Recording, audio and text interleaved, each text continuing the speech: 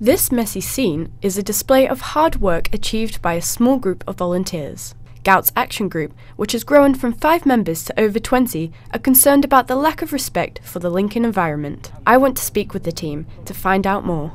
The 2 days we did do the litter picks, we collected 83 large refuse sacks of rubbish, lots of different items, cans, bottles, and then some hardware which we couldn't actually bag, a toilet, hypodermic syringes, the lot. We might start doing other areas, cleaning up other areas. We're certainly talking about it. I just want things to look visually better, and people feel better then about the community. It's not just aesthetic. The more work that Gout's Action Group do to make this a better place, it's for the people here obviously, it's for the environment, because more animals are going to come back. I mean, you've got moorhens, ducks, swans, there's some white egrets, all on this stretch of water.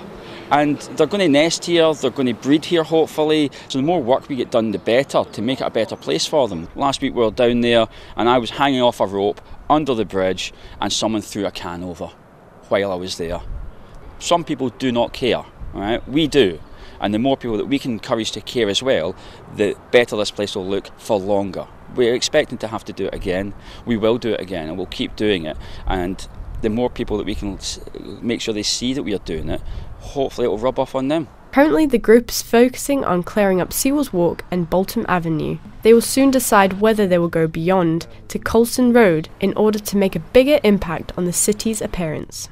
Jess Ward, LSJ Today, Lincoln.